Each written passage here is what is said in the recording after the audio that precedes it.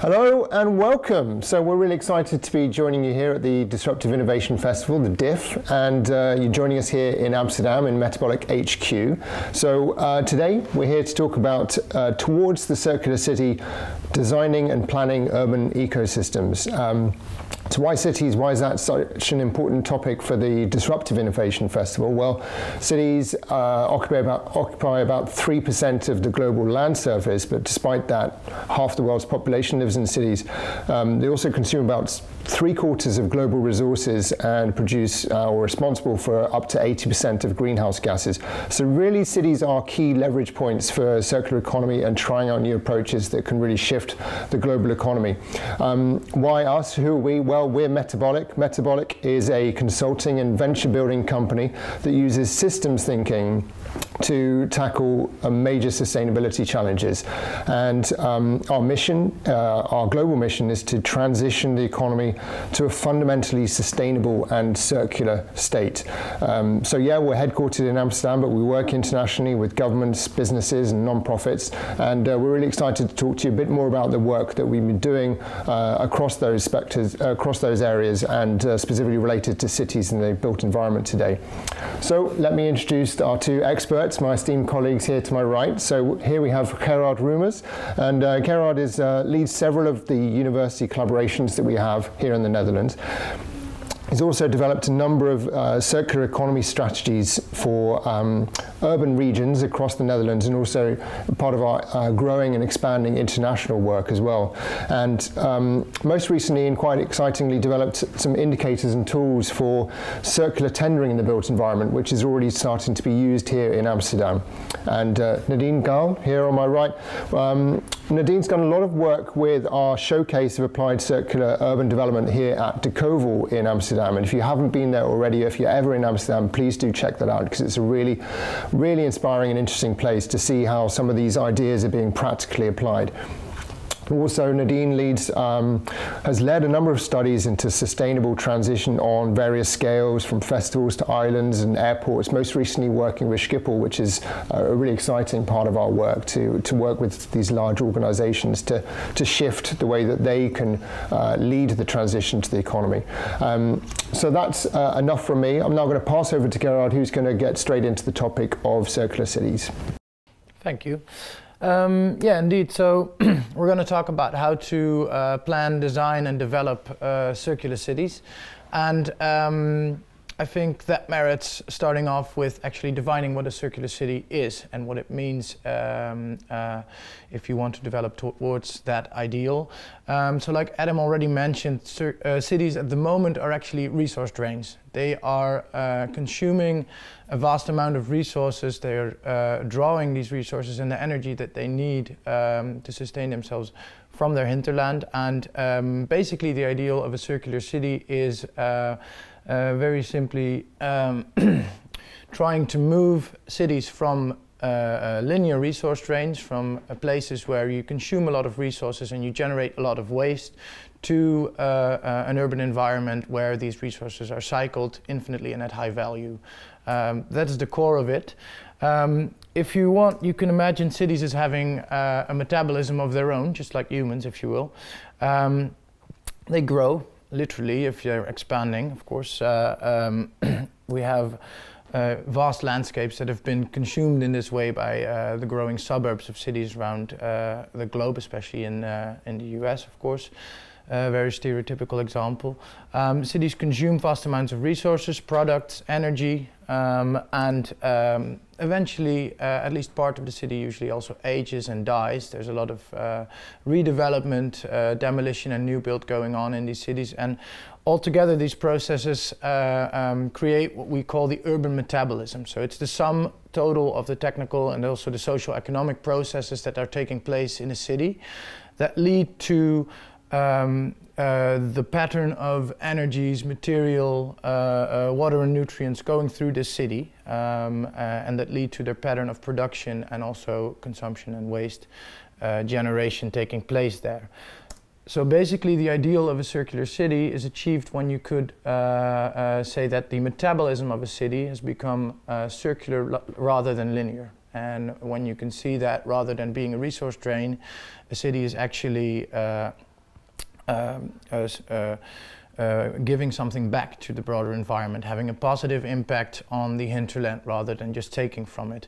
It does not mean that a circular city is autarkic. It doesn't mean that you need to produce and you need to generate all the resources you need right here and there, right there. Of course, there's plenty of production processes that you can think of that actually require faster amounts of lands and economies of scale. Just think about farming, for example. It doesn't make sense to do all of that in a city, but the paradigm of a circular city does help you to take a second look at what's going on there and to see whether there are cycles that can be closed in an urban environment. And there's many opportunities to do so, as we'll also see when Nadine is taking over from me later throughout this talk, and provides us with a couple of practical examples of how you can achieve a circular city. I do want to emphasize here that a circular city is about much more than just the recycling of materials. You'll probably be familiar with the concept of a circular economy.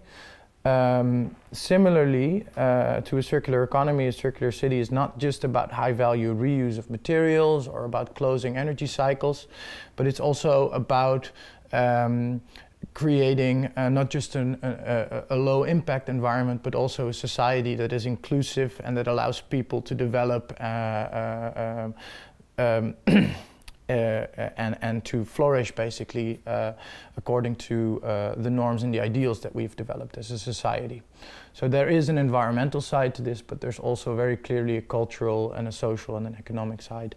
And this integrated picture is very important when you're looking at redevelopment throughout the city. So indeed, it's about energy landscapes, it's about the physical flows, it's about waste treatment, but a circular city is also about building with nature and creating greener and more healthy urban environments for people to live in, to create a more livable city, to create a climate resilient city. So it's much broader than you might think. A circular city is also about finding new functions for the urban environment, about finding new, well, basically it's about decentralized resource management to a large extent. And that means that a lot of the things that we're doing centrally and quite far away outside of your daily life at the moment might come back into the street view in a circular city. So one example is the wastewater treatment systems that we have at the moment. You never see those. I mean, when's the last time you walked across the street and you were actually consciously thinking about what happens with all of the wastewater flows and the nutrients in those that you flush away daily? You don't, because it's not visible. Similarly, energy systems are usually tucked away at the edge of the city at the most, if not further. And so you don't see these things and you don't engage with them on a daily basis. In a circular city, this might very well change. That does mean that if you want to pull these systems back in to, for example, the neighborhood or the district that you live in, you need to find creative ways of doing so that also fit within a more densely populated urban environment. So you might want to combine wastewater treatment with actually creating beautiful natural parks, biological treatment systems, rather than these big centralized industrialized systems that actually are tucked away far from where you live for a very good reason. They're not very appealing to walk through and engage with. Similarly, if we want to close at least more of the material cycles that we're dealing with in the city, it might mean that there's a new type of manufacturing and a new type of creative industry coming back to the city. We might want to see what we can actually do with our waste flows right here and now, and see if we can add value and create from those in the city itself, rather than sending them far away. And so it might mean that a new type of manufacturing and creative industries is coming back to the city and will allow us to actively engage in this whole recycling process. There's a couple of key challenges to overcome, though, if we want to actually achieve this ideal of a circular city. One of them is that we currently really don't understand the way cities function and the way the material and energy flows go through them to a large enough extent to actually manage these circularly. So we need to break open the black box, if you will, of the city. We need to find out how we can design, also spatially, our cities in a better way, so that we can create closed cycled systems. Second, if you, like I mentioned before, want to start closing cycles, energy, material, water, at a more decentral level, this also means that you'll want to engage much more with the people that are living in these districts and neighborhoods, so that they actually benefit from this whole process. Otherwise there's no point, and also no willingness to bring these things back into the city. And thirdly, it's very important to realize that, and you could have already read through the lines in the way I described the circular city as well, we don't know what this is going to look like exactly. Aside from the fact that even if we would know at this point, technology is of course changing. So because we don't know exactly what we're heading for, we need to create room for experiments, and we need to also not be too scared to try and fail and do a bit of rapid prototyping in this sense. And this is very important because it's basically the only way to move forward. So in order to achieve that, we feel at Metabolic that the concept of an urban living lab, where you try out these new types of infrastructure, where you try out this new type of engagement with inhabitants and citizens, is crucial. It can allow you the space that you need to experiment and to innovate. And my colleague Nadine will tell a bit more about how we've applied this concept in a practical way in Amsterdam. Thank you so much, Gerard, for that a great introduction to a lot of the work that we do. What I'm here to do is to tell you a story of the development work that we've done in Amsterdam, our home city. Now, when I say development, I mean that for the last 5 years, we've been very actively involved in the development of a certain neighborhood here in Amsterdam North. That neighborhood is called Buiksloterham. It holds a very special place in our hearts because the city of Amsterdam has actually dubbed it an official living laboratory, drawing upon a lot of the work that we've done. This experimental zone and that living lab way of working that Gerard was explaining before in his talk are really crucial to the way that we scale up experiments and be able to test a lot of these different initiatives in Buiksloterham, to not only take it from these small little pilot projects that we have going there, but really take it further to the entire neighborhood, eventually to the entire city of Amsterdam, and hopefully to the entire country. For us, where it all started was the Galle. The Galle is extremely special to Metabolic because it was also our first project 5 years ago. The Galle, more concretely, is a former shipyard. It's a terrain of about 4,400 square meters. And the city of Amsterdam had all kinds of plans of what they wanted to do with this area. But with the financial crisis in 2008, a lot of these plans came to a halt, which meant that the city of Amsterdam basically had the terrain be laid abandoned for even more than a decade. In 2011, 2012, plans started brewing to maybe bring out these sustainability tenders, and that's exactly what they did at the Galle. They said, here is an old polluted shipyard laying abandoned. Who has a creative idea of what we can do with this area to bring more value not only to the terrain but also to the surrounding neighborhood? We came in, Metabolic, as sustainability partners, together with some key architectural firms, Space and Matter and Marjolein Smele, among others. We came in as sustainability partners to come up with this complete concept for what an ideal circular urban development would look like. The plan was to take old, recycled, second-hand houseboats, take a really typical but also very unique waste product to Amsterdam, be able to put them on land and retrofit them with all kinds of clean technologies. We did this, but of course, why would you place them on land? Well, it's because there were no buildings in this, on this terrain, and the city of Amsterdam wanted to create a thriving office park, but it was also temporary in nature. We won a lease to develop this area for 10 years. And being able to use a lot of these reused and recycled materials led to a really creative use of the space.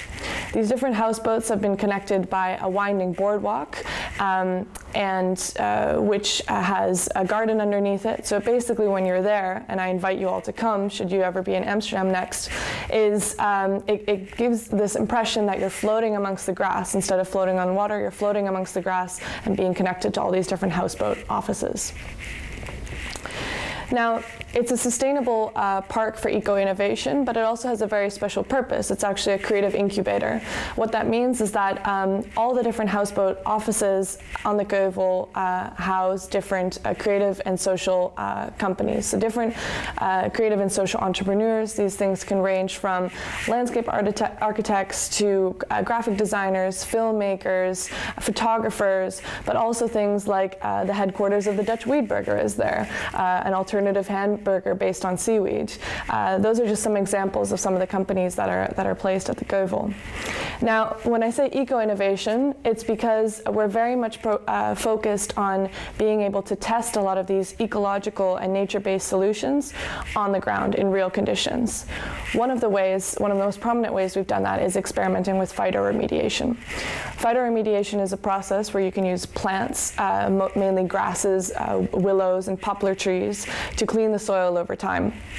Now, these plants don't actually have the capacity to process a lot of the heavy metal contamination that's in the soil at the Geuvel, but they do have the capacity to take them up through their roots.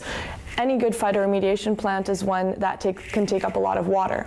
They take up those heavy metals with the water through their roots, they hold on to them, and as soon as they get too large, as in they're hanging over the boardwalk and people can't get through anymore, you can chop them down and you can let them compost slightly and incinerate them. What happens then is you're left with ash, which contains the heavy metals. From there, you can dispose of this safely. Now, what this does is a way to cost-effectively and solar-powered way to clean the soil over time. It's a process that takes 30 to 40 years, but the amazing thing here is you can actually use the terrain, get a lot of value of it while you're cleaning the soil. It's really in stark contrast to a lot of the typical soil remediation we see in city development. Another interesting pilot project that we're working on is the production of, we have solar panels for the production of our energy needs across the site.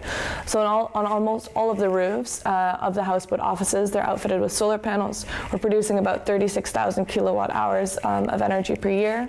And recently, our spin-off company, Spectral, which focuses on smart grid energy solutions to accelerate the renewable energy transition, has developed a pilot project with Alliander, an energy utility firm in Amsterdam, which focuses on being able to have an energy token based on blockchain technology. Basically, each boat has been outfitted with what's called a block box, which can track the production and consumption of the solar energy in real time. Should you overproduce, well, you can actually earn a Juliet, which you can in turn exchange for a beer at the cafe, and the cafe can use it to pay their energy bill. Now, this is fantastic because the cafes, being the biggest building, are the big energy hogs on site. And it's also a very interesting social experiment because if you're actually knowing how much energy you're producing, according to research, you'll use 15% less. Now, we're also experimenting with closing a lot of resource cycles at the Geuvel. One of the ways that we're doing this is composting human feces, or humanure. And the way that we do this is each houseboat office has been outfitted with a composting toilet, a dry composting toilet. What this means is that you're separating urine from the waste. The waste is collected and composted, and after 2 years' time, after it's reached a 5-day period of 65 degrees Celsius and higher, you actually have safe compost that you can use, not for food production, but for the garden, the phytoremediation garden. So you're being able to use this compost to actually aid a lot of the phytoremediation processes that are happening by adding nutrients and all kinds of other good organic matter to the soil. The thing with experimenting with alternative sanitation pilots like this is you need to think quite critically about your wastewater. Since we don't have a connection to the normal sewer line and do all of this decentralized, we need to think quite out of the box on how we're going to deal with our grey water. Now remember, these are houseboat offices, so there's no showers, anything like that. It's a small volume of water just from a bathroom and a kitchen sink. Still, it's illegal to just dump that water back into the ground, so together with our partners Waternet and KWR, a research institute, we developed these helophyte filters, which is basically a decentralized way to treat your grey water. You have two tanks, one is a little bit higher than the other. It goes through a layer of elephant grass and different aggregate layers, and goes through which is basically a fancy word for small little rocks and other things of that nature. It goes into the second tank, so you don't need an electric pump, it's just by gravity because it's lower, where it goes through the same process and then it's discharged back into the ground. Now, the important thing is that for the first 2 years of this project, we published quarterly research reports to show not only that this technology works, but that the water was in fact safe to be discharged back into the ground. Now, as I mentioned, these composting toilets that we have in 2 locations on the Geuvel are actually diverting urine as well. So we have a pure stream of urine. Now, why would you want this?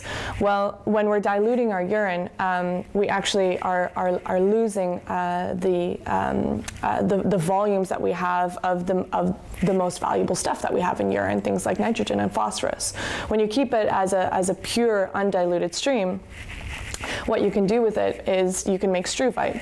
How we do this is through our struvite reactor, you add magnesium to pure urine, and from there you get a magnesium ammonium phosphate, struvite, and the struvite can then be added to the greenhouse that we have, for example. Now, speaking of greenhouses, we have one at the Geuvel. It experiments with an aquaponics system. An aquaponics system, for those of you that aren't familiar, is a form of alternative agriculture where instead of using soil or earth to grow your plants in, you're using a medium often. Of course, there's different forms you can have, but a medium in which you can put your plants in. We use a lava rock. We have a vertical system, like you can see on the slide, which basically means that the water, which has been enriched with fish wastes, which are adding the nutrients for the system. The water trickles down in this vertical system, and what happens is really twofold. On the one hand, the nutrients are being taken up by the plants, and on the other hand, the plants are filtering the water so the fish get clean water again. It's essentially a really nice closed-loop system that we use for a lot of our educational programming, especially with children, because it's such a nice example of what a circular economy would look like on a small scale. One of the other projects that we've been very closely involved with within Buiksloterham is something called Schoon Schip. Schoon Schip means clean ship, literally, in English. And what Schoon Schip has done is, with the same architects, and again, us Metabolic as sustainability partners, has taken a lot of the lessons that we've learned and all of the things that we think hold a lot of value for scaling up and being able to implement them in this new project. Schoon Schip is going to be not only a living laboratory, but also a residential area. It's going to be home to 46 different families that are living in different apartments. It's going to be on water, so in a way where it's kind of a reverse of the Geuvel, so we're taking houses on water instead of taking houses on land like we've done at the Geuvel.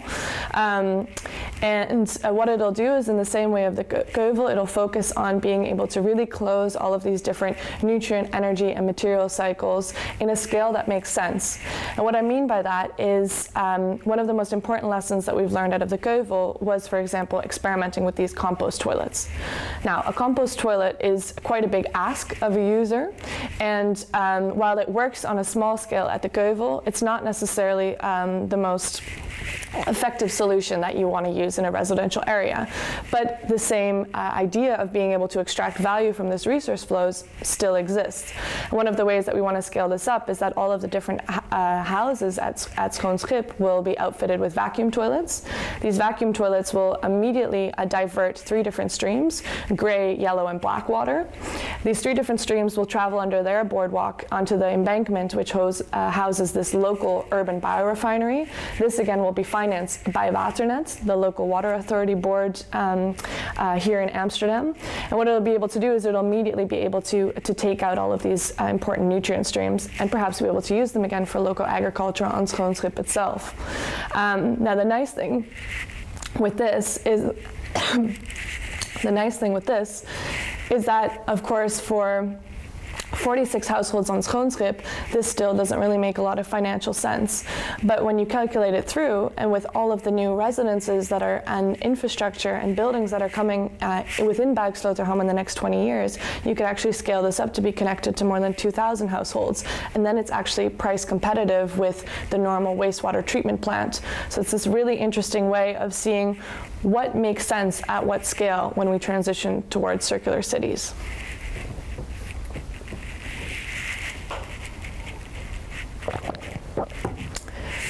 Buiksloterham. I mentioned it previously. Buiksloterham is the neighborhood in which all of this is happening. It was the former thriving port of Amsterdam. It was home to the Royal Dutch Shell headquarters, to Fokker Aviation, to a lot of other really big, great, well-known Dutch companies. It's also a polder, which means that it was built in the late 1800s with sludge and whatever other materials that they could find in that time. That, mixed with its industrial use, has led to a lot of heavy contamination in this area. Even though it's quite close to the center of Amsterdam, there's a river in between it, which means you need to take a ferry across if you're a pedestrian or you're on bicycle. There's a tunnel underneath if you're by car, which meant that there was a lot of disconnect between the two areas of the city. 30, 40 years ago even, this wasn't necessarily an area that a lot of central Amsterdammers even considered Amsterdam, even though it always was. And recently it's gotten this really big research and development. And the reason for that is because it's essentially, because of a lot of the former industrial areas and a lot of the abandoned manufacturing that's left over there, it forms as this blank canvas. And this blank canvas is very interesting when we move towards circular urban development, because the earlier on in the development process, I would argue even from the tendering phase, the better it is for developing these circular cities. In the coming 20 years, the city of Amsterdam wants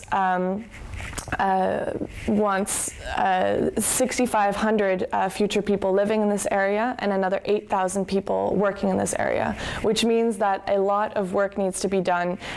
Will it be ready in these 20 years? In 2014, we were commissioned by the city of Amsterdam to do, after the successful launch of the Geuvel, to do an entire material flow analysis and also circularity scan of Buiksloterham. Basically what that means is being able to map out exactly what's coming into this area, what's coming out, how it's processing, and then from there being able to project what these streams would look like in 20 years and develop a vision and a roadmap and set a very, very clear set of goals about what this system should have in the next 20 years. These things cover everything from making sure all the energy is from renewable sources, making sure that materials are cycled at a high way. Essentially, the 7 pillars of circular economy that Gerard mentioned before, these are applied at an urban development scale. Now, the amazing thing that came out of this report, and it's something that we really strive at Metabolic, is not just to produce reports that end up collecting dust on a shelf, but really work towards implementing our research, is that in March 2015, based on the success of this report called Circular Buiksloterham, the city of Amsterdam, us, and 20 other partners, and that ranged from everybody from small architectural firms, project developers, Waternet, the Regional Water Authority Board, Alliander, utility companies, social housing, housing corporations, social housing interest groups. Everybody, these 25 different partners got on board to sign the Circular Buiksloterham Manifesto. And what this meant is, of course, it's not a legally binding document, but what it meant is that all these parties committed to developing in this way for the next 20 years. And that is crucial to ensuring that it actually happens. And the really great thing is a lot of exciting projects have rolled out of this since signing this manifesto a little over 2 years ago. One of them is that you see even commercial developments. You know, now we have the financial crisis is nearly 10 years ago, and a lot of commercial interest is coming back into this area. Now, even these groups, we've been helping to make sure that whatever developments they're creating, whether they're luxurious waterfront apartments or office buildings, making sure that these principles of circularity are coming back should they want to develop in this area of Buiksloterham. For this, we always set a goal, a key set of circularity goals, and from there we work towards key performance indicators so we can actually measure their performance and progress over time. Another exciting project was the PUMA project, which stands for Prospecting the Urban Mines of Amsterdam. What this did was it was a collaboration with the Technical University of Delft, Leiden University, and the Waag Society. And what we did with them is basically map out where are the most important different metals. So it was this bottom-up model of different metals, so things like steel, aluminum, copper, in the built environment in Amsterdam. And the reason why we do this is as we move to having increasingly scarcer resources, we need to look at our urban centers as these key mines for the materials that we need in the built environment in the future. And the last example that I want to tell you about is something I alluded to a little bit earlier. Thinking about this tendering phase. So it's become increasingly popular for the city of Amsterdam to bring out these tenders as a way to kickstart a lot of the organic bottom-up development that circular urban development is all about. And one of the ways we can do this is through circular tendering. The city of Amsterdam asked us about a year ago to develop a key, really a handbook for civil servants within the city of Amsterdam should they have a tender. And basically a handbook and a guidebook of how can they decide just at the tendering phase which development is likely to be most circular. And we developed a series of criteria and performance indicators for them to be able to measure this at such an early phase. Now, for all the work that we've done within this area, there still remain what we've defined as 3 key challenges. And I'm going to pass it over to Gerard again to tell you more about that. Thanks, Nadine. So indeed, there's three challenges that we see. The first one is a bit more academic, although I have to say I love geeking out on this problem. We have to break open the black box of the city. We need to understand the urban metabolism in much more detail than we do now. If we're being honest, then even in the scientific field, as an industrial ecologist, we see that the city is often treated as a single black box. So we understand a bit what goes in and what goes out. We're basically doing material accounting, if you will, but we don't really understand what's driving the metabolic pattern of the city. So we don't really understand why material flows and energy flows are running the way they do, why they are released, why what the frequency is behind these things, what the actual process behind the urban metabolism is. And that is something that we really need to understand in much more detail if we also want to change this metabolic pattern. Secondly, if we feel that a circular city is the way to go, we also need to ensure that we engage and empower citizens through creating these circular cities. There needs to be a clear reward and a payoff, and also a genuine enthusiasm for everybody living in the city to engage in this process. It's quite a large and visionary project, so we really need to get everybody on board in a good way. And I think a project like the Juliet, which Nadine already referred to, shows how you can do that. That's about much more than just the immediate economic incentive that's behind this. It's also about creating communities that are managing their energy flows, in this case together, in a good way. And through this you can create not just a closed cycle, but also more social cohesion and more interaction at the neighborhood level. So you can have more payoff than just your environmental impacts that you're trying to reduce.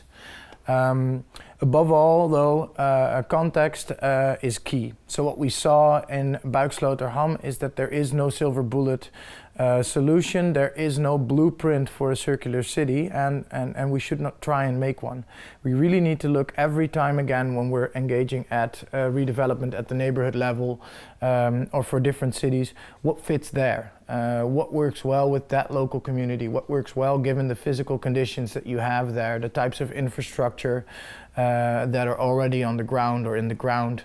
And it's quite important to make sure that you connect to that rather than just roll over with your own ideas. So I think these are three challenges we should try and solve in a way. And there's also a couple of keys to success and a couple of things that can help us do that. I think one is basically looking carefully at the spatial factors that you have in a neighborhood. Like we already said, for Buiksloterham, there was quite a lot of playing room, literally, to develop new things and to set up new housing, set up new infrastructure. You need a bit of this literal space. Where there are areas, for example, the city center, where this is not available, we might also want to adapt our ambitions. It's not so bad if one neighborhood in the city actually relies completely on its own energy production, or maybe even generates a surplus, whereas, for example, the city center, with a lot of historic buildings and a lot of more dense population and use, might not be able to do that. So we can shift around like this as well. The second key is to set up a really energized and engaged community. We didn't have to do all the work at the Keuvel or Buiksloterham or Schoonschip ourselves. In fact, far from it. We've done it together with a really large group of people who put their heart and soul into it. And only by doing it like this, by really engaging with everybody that you want to collaborate with and that you need also to collaborate and coordinate with, you can bring things further. Lastly, like I said, this approach of a living lab and actually designating spaces in your city for novel things, for innovation, for experiments is key. I think if we didn't have that leeway, if we didn't have that space to also play around with in the sense of a bit less top-down government and a bit more governance with everybody together, it would have been really difficult to get where we are today, because it's two steps forward and one step back sometime, and you need to be able to try this out and to go through things in a bit of an iterative process if you want to figure out what's best. You can't always be right the first time. So I think with that, actually, we have the keys in hand to address most of the challenges that we're facing, and it's quite an exciting process. We're looking forward to actually getting on with it in the coming years and bringing things further through our work. Thanks very much. That was a really interesting talk. I have to apologise that I'm now holding this ridiculous and I'm not mic'd up like you guys, but for me personally, it was really interesting to hear about the big challenges that we're facing, the big context, but also some really inspiring examples of what is possible and what is happening on the ground. And so I've got a couple of specific questions about what you said, which I'd like to get into, but first, for my own interest, I wanted to also just ask a first question about cities themselves and the context they provide, because I mentioned at the start that cities take up about 3% of the Earth's surface, but they also use about 3/4 of the world's resources. So beyond all these very specific examples, is there also a huge challenge in terms of the waste that cities produce and the scale of that waste, given how much resources the things that we use and buy in cities is, and is that a question of design? What's the solution for that? I'm going to ask you, Nadine, on this one. I think you've touched on a very important point, which is that moving towards any of this, we have to examine everything from a life cycle perspective. And currently, in this make waste society where we live in now, there is some focus on that end of life use phase, and very much focused on how can we take these things and maybe take them apart a little bit and hopefully recycle a little bit, and that's about it. And that's going to be a very key challenge, especially as populations in urban centers are increasing, more products used. It's not going to be enough just to recycle bits and pieces of them. What we really have to move to is go on the opposite end of the spectrum and start with design. They say that that 80% of an environmental impact of a product can have is at the design phase. And what I mean by that is if you can think very critically about about what is happening at that phase, and making sure you're designing things that can be easily disassembled, things that are meant to last, things that can be refurbished. That is going to be a key in not only making sure we can recycle better down the line, but eventually making sure we're drastically reducing the amount of waste that we're producing. They say at the end of the day that that waste is just a design flaw. Okay, thank you. That's very helpful.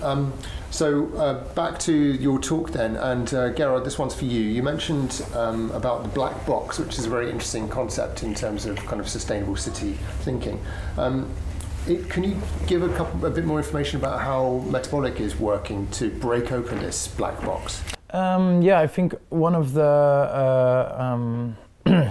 the key things we're doing now is to also quite actively start to participate in collaborations with academic institutions, with the University of Amsterdam, but also with the Amsterdam Metropolitan Solutions Institute. And what we've seen there is that a lot of the questions that we have are even still for these scientists that are actually at the forefront of these developments, still questions as well. There are models of the metabolism of cities, but they're mostly set up in a way that we figure out how much goes in, how much goes out, but why and how and what the processes behind all of this are. It's very difficult. So now, for the first time, with 3D, 4D GIS, with new developments in the realm of software also trying to map these flows, we see that we are beginning to get to that more interesting point where you can actually look at the internal dynamics of cities and figure out how you can tweak those to create more circular resource flows. And I think that's a really interesting question. We're approaching that with our partners in the realm of academic research, and aside from that, we are also aiming to develop software ourselves that is going to be able to map these map flows throughout the city in a much more context-specific way. So it's going to map them not just in Amsterdam in general, but it's going to map the timeline of these flows. So it's going to be a dynamic model, and we're going to aim for also getting much more fine-grained in terms of the locations where flows are released, reused, and produced throughout the city. Okay, so there's a lot of work happening with Metabolic, and a lot of that work is happening with Amsterdam, where we're based. What can other cities do to learn from Amsterdam, or perhaps work more practically with us on some of these challenges? One of the key opportunities for cities to engage with us is the Circular Cities program that we're setting up at the moment. In this, we are really looking for a structural partnership with a larger number of cities, preferably an international coalition, that wants to get involved actively in the transition towards a circular city by also setting up the similar type of living lab that we've seen here in Buiksloterham. So throughout the program, we are going to help cities to identify the neighborhoods and the areas in the city that might be well suited for this type of development and this type of transition. And then we're going to actively help them in setting that up and bringing all the parties on board they would need for this development. And see if we can actually use the lessons that we've learned here in Buiksloterham and here in Amsterdam to speed up the transition elsewhere as well. Fantastic, thank you. And okay, back to Nadine. I'd like to ask you a quick question about the empowerment issue and how we can, how we intend to empower more people to learn from these things, to take them forward. Because I suppose a lot of people who want to engage in this topic might not necessarily be in positions of authority necessarily, or be able to apply tendering rules. So how can we empower more people to engage in this topic? Yeah, it's good you ask, because empowerment is really a key. It's really at the heart of Metabolic. It's something that I mentioned before too, wanting to go further than just developing reports, collecting dust, but really making sure our skills and research that we've done is being translated to as many people as possible. And one of the ways concretely that we're doing that is I'm really excited to announce that this summer, July 2018, we'll be launching our very first summer school called The Circular City Towards a Sustainable Urban Ecosystem. It's hosted in collaboration with the University of Amsterdam. And it's great to have them on board. I think it'll be very interesting to not only have a summer school that combines this on-the-grounds perspective with an academic one and bringing those together, but also it's the first of its kind. It'll be a 3-week program. We're very focused on making sure that we're getting a very diverse group of students. These can be anyone from master's, PhD students, but we're also looking to get professionals and young professionals on board, and especially people that are working on these issues in their home cities and feel like maybe they're at a stopping block, or they're at an obstacle point, and we hope that we can translate a lot of what we've done here in Amsterdam and invite these students to experiment with Bijksloterham and with this living lab environment and see what it's like for themselves and immerse themselves in it for 3 weeks, and at the same time be able to share our lessons and hopefully see, almost like a virus, see this approach happen globally across cities across the world. Fantastic. And what do people need to do if they want to sign up? Head to the website? Head to the website. Okay. Yeah. Answer for everything. Head to the website. Maybe we can link it down below or something. We'll try and do that. Okay. So I just want to thank Gerard and Nadine for this really fascinating talk. If you'd like to know anything more about our cities work, then please head to our website, metabolic.nl. There you can also sign up for our newsletter, and we'll be sharing regular news and stories about our work in circular cities and beyond. So thanks once again, and enjoy the rest of the Disruptive Innovation Festival.